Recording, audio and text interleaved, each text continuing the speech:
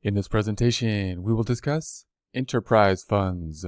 Recalling that enterprise funds is one of the two categories of proprietary funds. Recalling that there are three categories of funds in general: the proprietary funds, the governmental funds being the largest category. We here working on the proprietary funds, and then the fiduciary funds. Recalling that the proprietary funds, such as the enterprise funds, use an accrual basis, which is different than the largest grouping of funds, the governmental funds, which use the modified accrual basis. Also recalling that the enterprise funds are going to be those types of proprietary funds which have customers which are typically outside of the organization, which is going to be the distinguishing factor or the main distinguishing factor of the other proprietary fund, which is an internal service type of fund.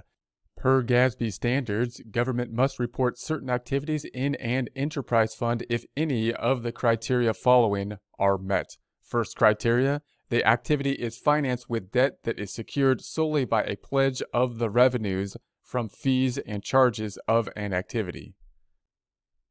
Laws or regulations require that the activity's costs of providing services, including capital costs, be recovered with fees and charges instead of with taxes or similar revenues. So you'll see here, like a proprietary fund, we have the costs that are going to be covered, with the fees and charges acting more like a for-profit type of organization as opposed to taxes or other types of revenues that might be more standard types of revenues to a governmental organization, those that aren't typically thought of as directly related to the services provided, as opposed to here where we are thinking about items of revenue that are going to be directly related in essence to the service that are being provided.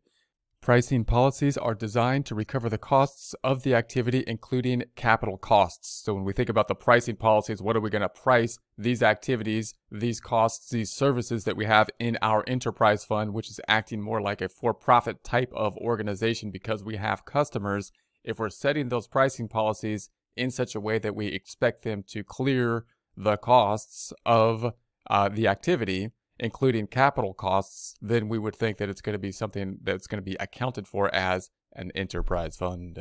Enterprise funds use accrual basis of accounting, and recall that when we think about the enterprise fund, we're thinking about proprietary funds as opposed to the major grouping of funds, those being the governmental funds using the modified accrual basis, the proprietary funds using the accrual basis. So this is going to be more standard of what we would think in for-profit accounting, different, not the standard as we would think for most funds falling into the group of governmental funds, this one falling into the group of proprietary funds.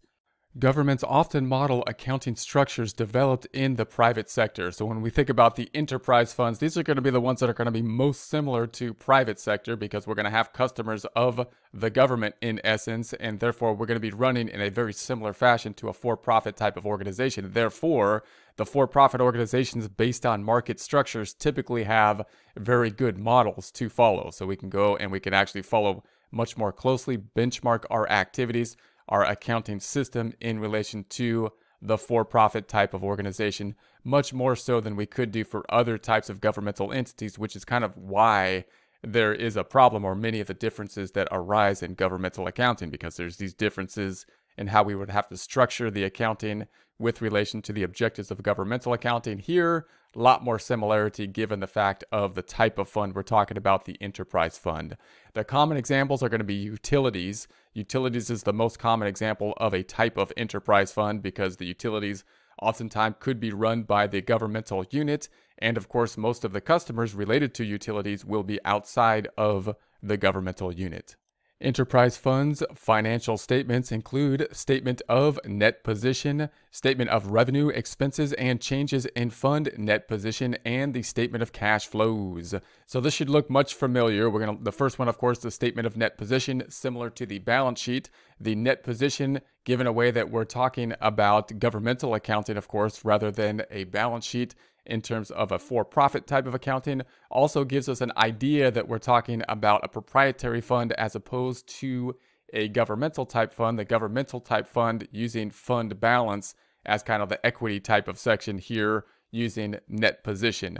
We then have the statement of revenues, expenses, and changes in fund net position, which of course is similar to an income statement timing type of account, within governmental accounting. We could see once again, this is indicating that this fund is on an accrual basis as opposed to a modified accrual basis by one, the expenses here as opposed to expenditures, which is used under a modified accrual basis, and once again, the net position here as opposed to a fund balance. And then of course we have the statement of cash flows. We have the statement of cash flows with regards to the enterprise fund, proprietary fund, because it's going to be more similar to a for-profit accounting and using a more full standard or normal accrual type basis.